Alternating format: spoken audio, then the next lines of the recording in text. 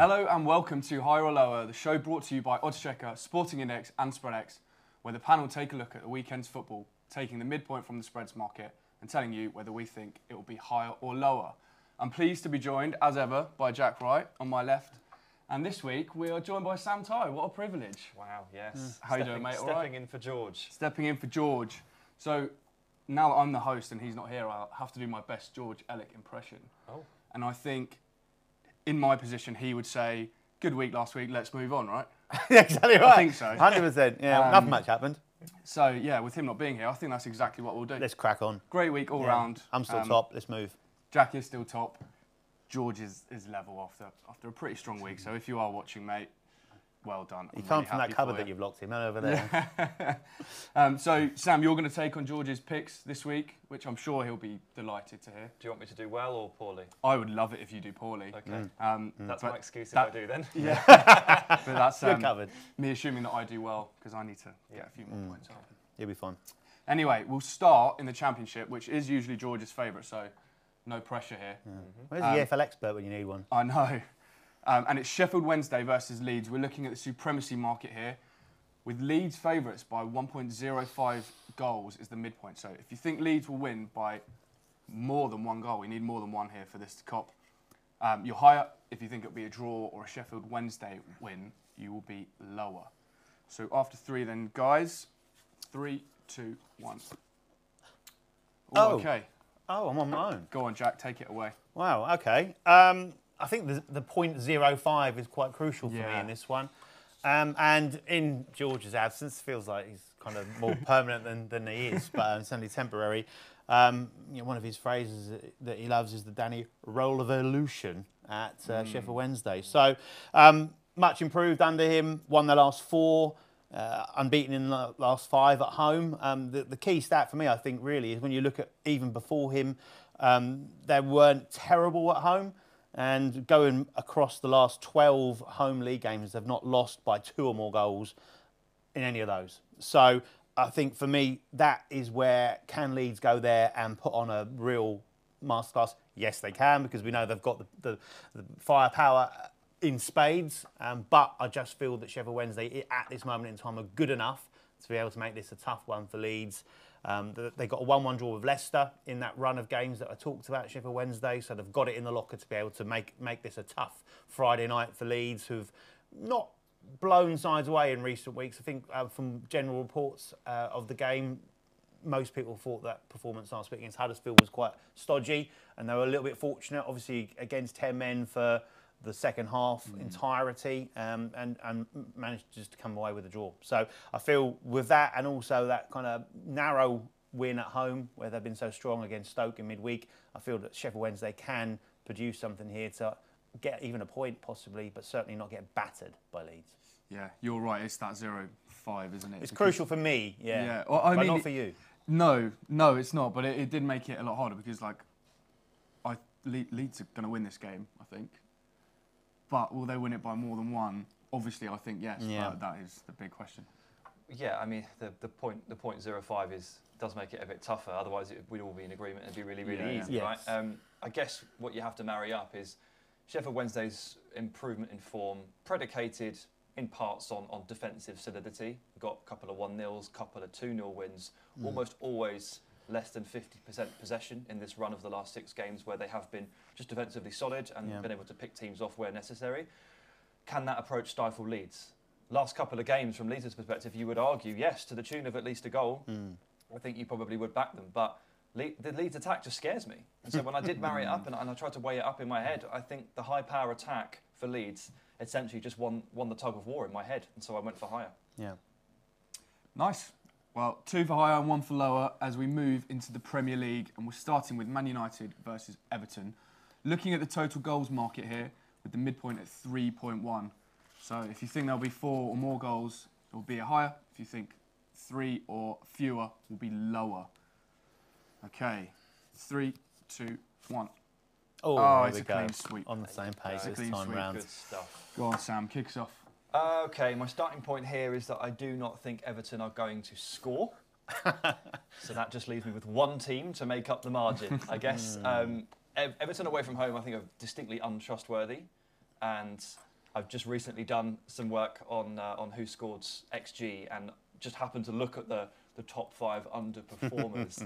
And you can't look at Dominic Calvert-Lewin and Beto amongst the top 5, top 6 biggest culprits for XG underperformance, and then marry that up with Everton's away form, which has generally been quite poor, and think that they're going to pull up any trees here. So then you're asking yourself the question, I know this is a little simplistic, but then you're asking, right, can Man United cover this? 4 goals is a lot of goals. Yes. Like, I know it's Man United, I know they're at home, but it's a lot of goals. So if you don't have a lot of faith in one of the teams to help cover this margin, I think it's safer from my perspective to go lower. Yeah, I agree. And with United, like Rashford's got a knock, Højlund's going to miss out. You're starting to think, okay, if United are going to get 4, who is going to get them? Yeah. And Scott McTominay, obviously. He's only good for 2, isn't he? Generally only good for 2. Yeah, he's Scott McTominay. But yeah, the XG thing with Everton, I mean, I don't actually have much here to back up my point, but maybe it's they're just due hilarious. a massive overcorrection, but it doesn't seem like 15 goals this game. That would be interesting, wouldn't it? Anything to add? A little bit, yeah. Rashford obviously scored last week, but so that was I think, talking of XG, a 0.03 XG. So they only managed 3 shots in that game. I know it was Manchester City away. I think a combined total of 0.25 as far as their XG in that game is concerned. So they've been struggling up front this season, and they had a little purple patch that coincided with Højlund, hitting the straps and scoring goals. And obviously he's out now. Since he's been injured, they lost to Fulham, and that was a late Harry Maguire goal for them to score that. Only 3 goals in that game. They went to Nottingham Forest in the Cup, a late set piece from Casemiro to win that one 1-0. And then, yes, it was 3-1 against Manchester City, but I think Manchester City and goals tend to be one that you just draw a line through and look at elsewhere. But yeah, I focused pretty much on what the forward power are like for both sides. You've covered Everton superbly. What more can you say on that? Only the bottom 2 have scored fewer goals than them this season. Sean Dyche has come out and said that that's their problem. Well done. It's nailed that one absolutely perfectly. But on the flip side of that, only the top 3 have got a better defensive record than Everton. So, yeah, what's their game plan going to be at Old Trafford? You'd assume they're going to kind of keep it tight. The last 4 Everton games have been 0-0 at half-time, so you can see them looking to try and take a similar pattern to that. The last 3 away games have been 0-0 at half-time. One of those was Manchester City, so they've gone and done a relatively decent job there. I think ended up 2-0. So that, I would assume, would be the game plan there. Let's try nick 1, keep it tight, keep in the game as long as possible, frustrate the Old Trafford crowd, and as I said, Man United, only 6 teams have scored fewer goals than them, so they have not been performing particularly well either in that respect. So, yeah, for me, a tight game, 4 goals is a high line. I'm certainly happy to take all the scores that fit underneath that. Yeah, for sure. All in agreement there then. It seems before we go on to the next one, it's a perfect time to tell you about the new account offer with SpreadX, which is place a £10 fixed odds bet and get 40 free bets across a range of markets, of which one is the total goals market, which we've just discussed there. So if you agree with us, get involved, or in fact, even if you disagree with us, get involved and make some money. Moving on to Arsenal versus Brentford then, after Arsenal blew away Sheffield United, and Jack and I on the wrong end of this market in particular. The midpoint is 178.5 minutes here. High. Very high. Very high, but we'll come on to that. Don't give away your paddle just yet. Oh, not. But let's go for it. Okay. 3, 2, 1. Oh, I did give it away. Look at the surprise. Look at the surprise. Go on, Jack. Highlighted, even higher than, as we said, that much maligned Sheffield United game where it looked like we were going to be cashing our higher option, and they just scored too early, several times, too early. But there we go, we move on.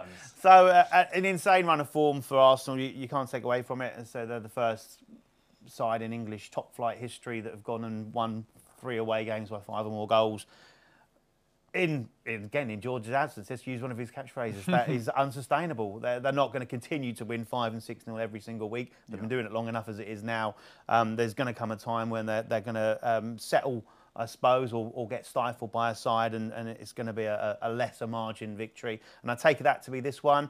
And the key element for me in this is that the Porto game next week is going to be clearly on their agenda at some point in time here. And I feel that if they can get an early lead in this one, they will then look to try and rest rotate some of those players out, the key elements of their side ahead of that Porto clash. So a similar pattern, maybe not quite so prolific, but a similar pattern to the Sheffield United game wouldn't surprise me, where they go in, get 2 or 3 up and then declare. It sounds very easy to do that, but yeah, obviously the history on side, recent history this season, both games between these two sides, because they did meet in the League Cup, ended 1-0 to Arsenal. So that's got a ring to it. It does.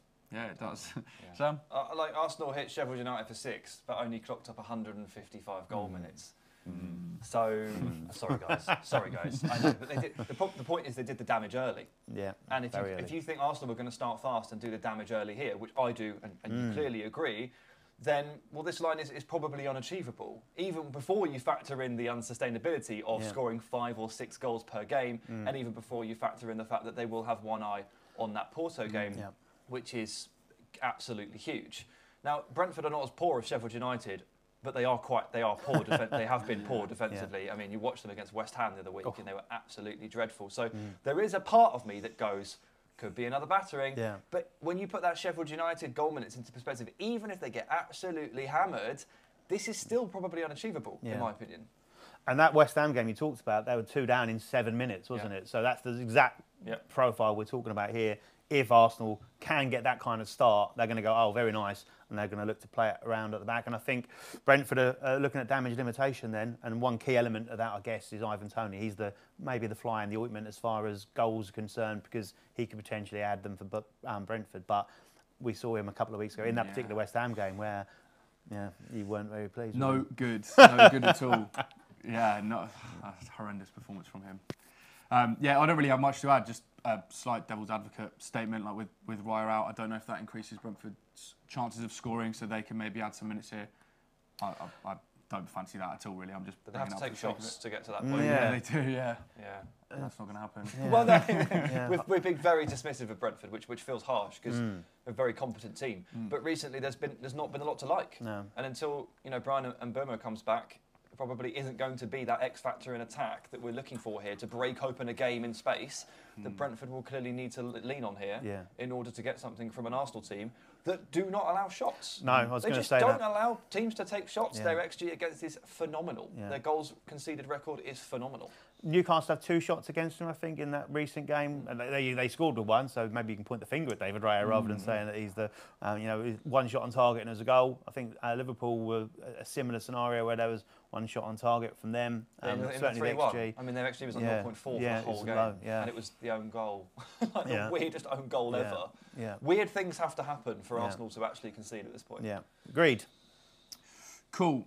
Okay, over to Aston Villa versus Tottenham. We've got 2 markets here, but we'll kick off with the supremacy, which is the margin of victory for the favourites, who are Aston Villa. The home side are favourites by 0.1 as the midpoint, so very close. But obviously, higher is Villa win, lower is Tottenham win or draw. Okay? Yes. Okay. 3, 2, 1. Oh, we're all together again. Wow. Sam, go on, I'll let you go first. Differential. Right. No EFL expert this week, but we have a Villa expert. I'll take 10 minutes of your time to give you a brief history of Aston Villa in European competition. No, the European thing is really important. So we're recording on the Thursday morning. We don't know what has happened in Amsterdam. Villa have got this game against Ajax, which is really clouding things here.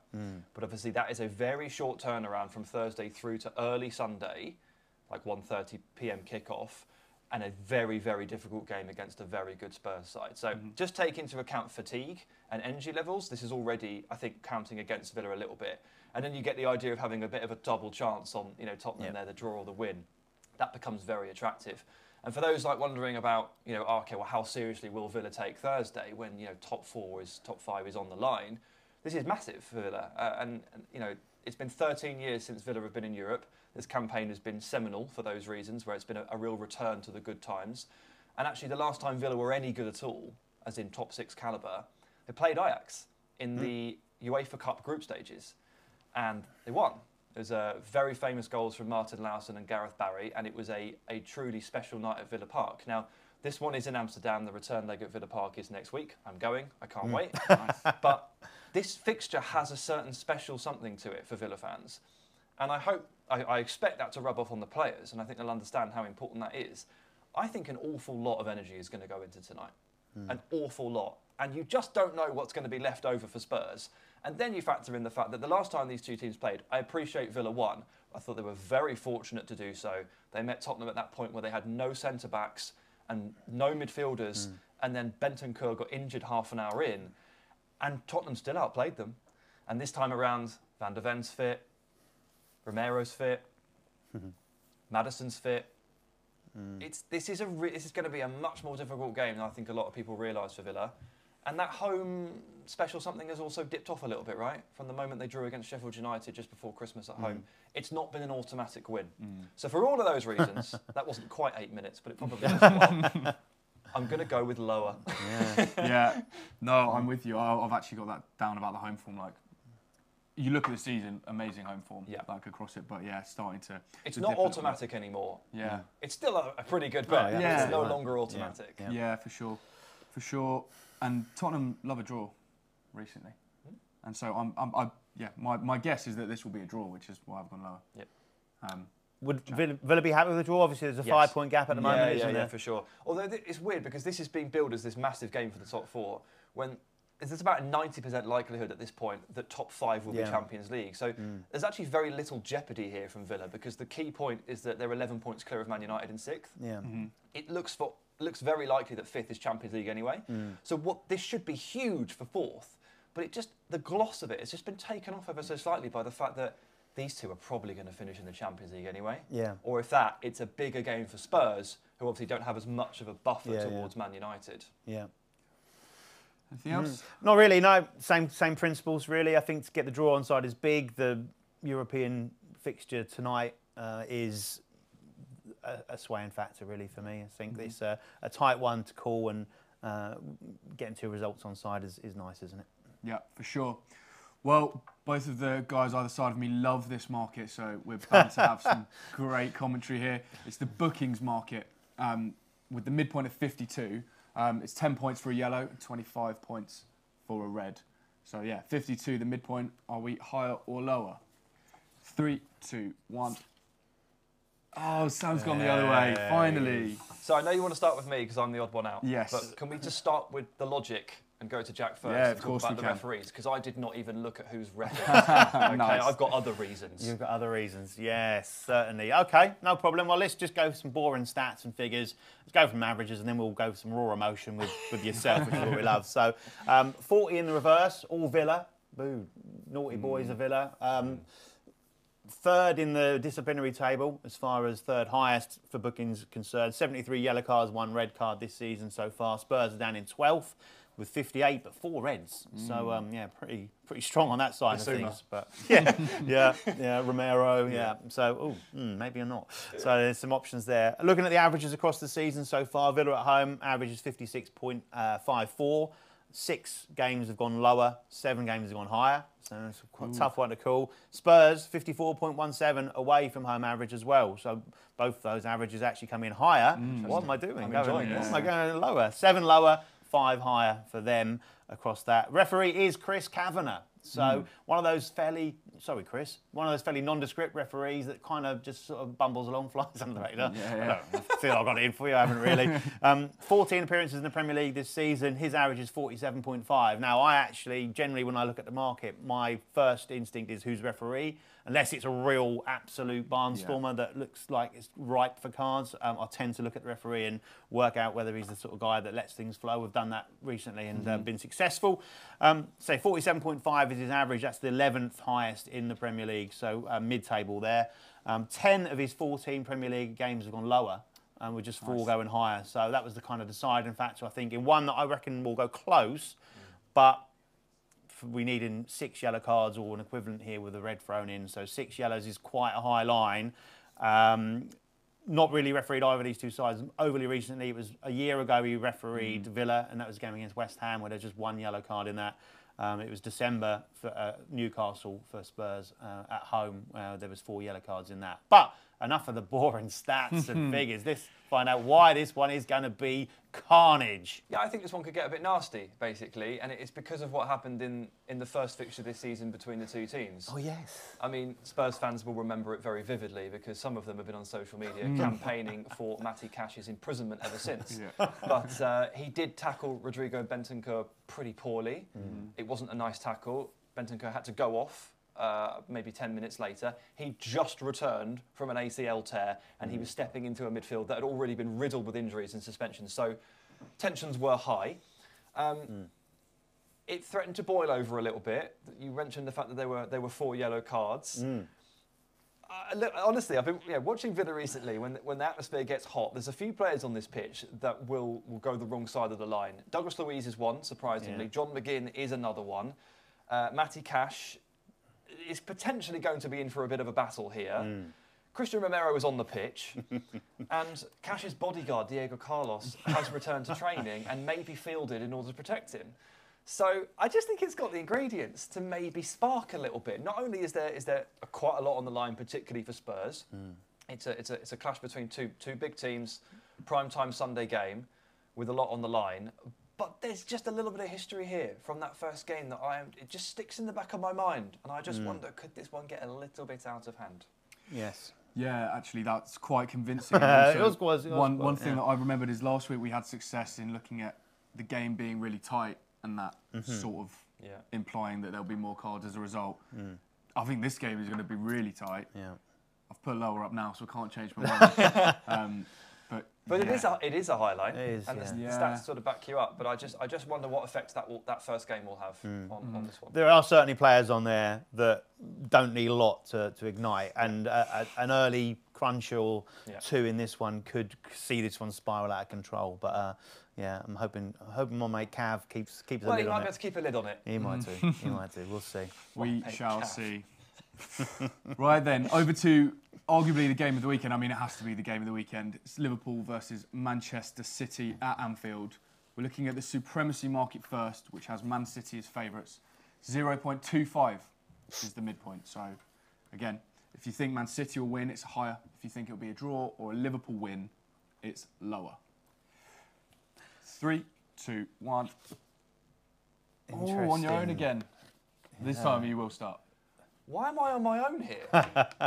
You don't think Man City are going to win this game? So I just turned it all around on you. How? 1 second. Yes, it feels dangerous to bet against Liverpool, or at least a double chance at Anfield. But you guys have been watching the same games as me, right? You watched the Cup final, you watched the game against Forest, you watched the game against Southampton. This Liverpool team are just find a way. Oh, right. Leaking chances. Yeah. And against lesser opponents, they're getting away with it. You know, Quaven Kelleher saving like a total of 3 XG in the final is one thing. Forest cutting them open 4 or 5 times and fluffing their lines. Southampton hitting the post and missing a one-on-one. This is Manchester City, right? They've just absolutely breezed through against Copenhagen with 7 changes to the starting 11. They are ready and they are revved, and they are very, very good. So I don't think that Liverpool's defensive performances give them any hope here. I think they've found a way. You're right. I can't believe they've come through this period with this many wins. Yeah. But it's going to fall down at some point based on what I'm seeing. And Man City is not the game you want here. Yeah. No? Yeah, no, yeah. Go on, Dan. You tell him. Yeah, go on. Go so you've got Liverpool's Anfield record, very, very strong, like just historically, but also at the moment versus Rodri's unbeaten run. Yeah. Or 59 or whatever it is. Yeah. I've got 59 here, but I might be wrong. I just think that this game has such big implications, obviously, that it will be quite cagey. And I think Liverpool have a few players coming back, Salah mainly, so they can try and keep the ball at the other end. I don't know. Again, this is another market where I've looked at it and I think, oh, that's probably going to be a draw. So to have draw and Liverpool, if they can nick a win, I don't know. I think that makes sense. I agree with pretty much everything you said, but I'm getting two for 1 with the draw and Liverpool win. Liverpool at home, I don't know. Yeah, lower, for sure. It's hard to back against Liverpool at Anfield. It's attractive to take the double chance almost when it is tight. I literally did the same thing with Tottenham Villa. I took the lower for Tottenham, so I get it. I just think Liverpool, I think they're in... I'm trying not because I might think of the comments coming, Sam. They should have lost one of these games. The defensive performances have not been good. It's not okay to be relying on Kelleher this much, and then you come up against Foden and Erling Haaland and Kevin De Bruyne, and it just feels like it's going to turn in this game. Yeah, it's tough. The odds on double chance here for Liverpool in the draw are obviously small, so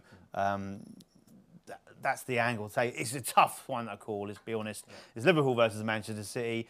It's super tough, and I generally think, for me, wherever that line went, I was going to go with a double chance on it. Liverpool's record is incredible at home. 1 defeat in the last 55 league games at Anfield, which is insane. I think you go back behind that with actual support there, because they had that weird run, didn't they, where they lost a few on the spin during the COVID times. But with actual supporters in Anfield, it's like an incredible run. Do you know how many times Manchester City have won a league game at Anfield in the last 20 attempts? Yeah, probably none. Once. Yeah. Once. That was all a long time ago. So, but this is City. It could go either way. Simple as that for me. Really, really tough one to call. Salah back is a massive boost. I think he's travelling to Prague, and why not? Who wouldn't? It's a nice night out. I'm assuming that's the reason he's not going there. The architecture's lovely. Yeah, absolutely superb. It's cobbled streets. Oh, they can't yeah, beat the them. history. Oh, incredible. So, yeah, that's a massive win that he, obviously, if not starting, then certainly having the ability to bring him off the bench. And they are finding a way to get a result. Whether that can do, like I say, it's tough against City. But, yeah, double chance for me. I'm going to take it because it's a very, very hard one to call. Yeah, it is very tough to call. So sticking with the same game, one of my favourite markers actually is the last match goal, which, as you can probably guess, is the time of the last match goal scored. The midpoint is 70.5 minutes, so 69 to sell, 72 to buy with Sporting Index. Higher or lower, guys? 3, 2, 1. Late action. Oh, we're all in for some late action. I'm going to be on my own then again. Oh, no, you can be in the club for this one. Yeah. Right, I'll go first. Liverpool have scored the most goals of any team in the Premier League after the 75th minute. Good stat. 24 goals after the 75th minute. Impressive. Like, to be honest, that stat alone for me is probably enough for me to go high here. City are the second highest as well, by the way, with 15. Okay. So that matches up quite nicely. But again, it's just going back to the fact that I think this will be quite tight. And yeah, I think all the action will come in the second half, which, yeah, just by default feels like 70.5 is, I don't know, arguably a little bit low. Well, obviously I think that, which is why I've gone above. And you agree? I agree. Yeah. Nice. I think with the 70.5 line, you've obviously got best part of 20 minutes in normal time, and then whatever's added on, and we could see as much as 10 minutes. So realistically, you're looking at half an hour here, somewhere around that mark for a goal. As you said, both sides have got a penchant for late strikes. I've done the averages. So Liverpool, 8 games have got at home this season have seen a goal higher than this line, and Manchester City, 9 of their away league games this season have seen higher than the line. So that's a combined 17 of 26, 65% of games, which is quite a high percentage that have gone above 70.5. So I just feel that this has got the makings of some late drama. Can I see one of these sides racing into a 2 or 3 goal lead and putting the game to bed? No. The only other possible way this won't have a late goal, I think, is if it is 0-0, something like that, which I find hard to believe as well. And both sides get to that later stage of the game and go, well, actually, do you know what? A draw is not a bad result for either of us here, and we'll take it. But not really the way of either of the sides, to be fair. I just feel that it has got the late drama slogan ready and waiting for it. Yeah, me too. I have nothing else to add. I was going on gut feeling here. I can just see Salah streaking through and scoring one in the 80th minute. I'm glad that you brought up all of the relevant statistics to back up that feeling. Thank you very much. It's a lovely vision. Fresh from Prague. Yeah. To be fair though, like gut feeling as well, I'm on that Salah late. So how many Liverpool games have you seen that are sort of broken down into transition this season and Liverpool have piled it on late? How many games has Mohamed Salah genuinely done what I've just described? Yeah. You can picture the games, like the game against Everton earlier this season. It was really tight, and then suddenly they scored 2 goals in like the 90th and 93rd minute. Yeah. Penalty and a late goal from Salah in transition. Like Liverpool have a way of cracking these games into game states that they enjoy and then hitting you. Yeah. And it often happens late because they've got the right players for it. Yeah. Home crowd getting riled up. If it is tight, like you think they'll be getting with the players. And well, I've gone for a City win, so what I'm really after is a late inconsequential Mohamed Salah strike to make it 3-1. Yeah. Right. Yeah. Fair enough. Okay, then now over to our last market, which is Chelsea versus Newcastle shirt numbers. So for anyone new to the show, that is the accumulated number on the back of each scorer's shirt. So if Nicholas Jackson scores 1 goal and it ends 1-0, this will make up 15. I won't give away too many other shirt numbers because I'm sure that will come into some rationale. But the midpoint is 61, so 59 to sell, 63 to buy with Sporting Index. For the last time today, higher or lower, guys? 3, 2, 1. Oh, I'm looking the wrong way. Yeah, It's you that's on your own this time. It's me on my own. Yeah, I've gone higher. 1, I expect goals. It is a relatively high line. 61. Obviously, things to take into account. Do we expect there to be lots of goals in it? I think there do. This is midpoint 3.45 with spread X here as far as the number of goals in the game. That's the third highest in the Premier League this season, only behind the Arsenal game and the Villa game. 4-1 in the reverse to Newcastle, where there were a lot of low shirt scoring numbers, but most of those players are out for this one. Yeah. So looking through who is likely to score, personally, I'm expecting there to be 4 goals or more in it. So who's going to score them? Look at Chelsea. Nicholas Jackson, you've already said, 15. Top goal scorer, Cole Palmer, 20. You then got Gallagher, who scored a couple of goals recently at 23. And also, both wing-backs playing at the moment, play very high in advance. I think they'll get some opportunities in this one. And that's Chilwell, 21, and Gustu, 27. Newcastle. I said his name wrong, I know. Newcastle. No, I'm just laughing at all the squad numbers of it's not by heart, is it? But we'll do a test later. Newcastle, this is the one that really excites me as far as this line is concerned, because I think there's some decent numbers here of players that I fancy could get on the score sheet. Starting with the lower ones, Gordon, 10, Isak, 14. You've got Barnes, 15. Murphy's been playing on the right-hand side of the minute at 23. If he's not, and Almiron comes back in, he's 24. Yeah. You've then got the likes of Willock at 28. Anderson's back from his back injury, 32. So some decent squad numbers here. Longstaff likes to get in and around and involved around the box. I think he could have a decent game here at 36. And one that really stands out is Guimaraes, 39. A big driving force for Newcastle. And one that could clear this on his own is Miley, 67. If he comes in, then he'll be a real wrecking ball for this. He's got a lot of goals this season, Lewis Miley. He's due one, isn't he? He's due one. He's due one. Nice way of putting it. I think you've got something good to say on Bruno, although barely got. I mean, it's, join up with our look, answer. I've gone with lower. The only thing that actually scares me here is the fact that Kieran Trippier is injured. Yes. Which means that presumably a Bruno Guimaraes will be on set pieces. So we have a slightly enhanced chance of Bruno Guimaraes sticking one into the top corner with shirt number 39 and more or less making this up himself, especially if you add a Conor Gallagher goal, which isn't unseen. So that does concern me a little bit. That was honestly the only edge I could find for higher. I don't have a lot of faith in this having loads of goals. Right, really? I don't. I know the line's high, and I appreciate that Chelsea there are probably more goals in Chelsea games than we let ourselves believe. If you actually look at the results, they don't often tally up to what you think. But I never really want to back Chelsea to score goals, and Newcastle away from home have been quite poor this season, picking it up in parts. But I didn't like the line at all, and the only thing that actually scares me here is Bruno Guimaraes on set pieces. Yeah, same for me. I can't see it being a massive goal fest, which, as you know, hurts my feelings. It does, yeah. Because I only want to see like you're in that chair. That chair's got vibes. It must be cursed. And I just think, you mentioned, there are quite a few players that have quite tasty shirt numbers, but they're all sort of like the wing backs or the midfielders. So I don't know. I don't fancy goals, and if this is to make up, it's going to have to come from midfielders. Which set pieces from Bruno, but.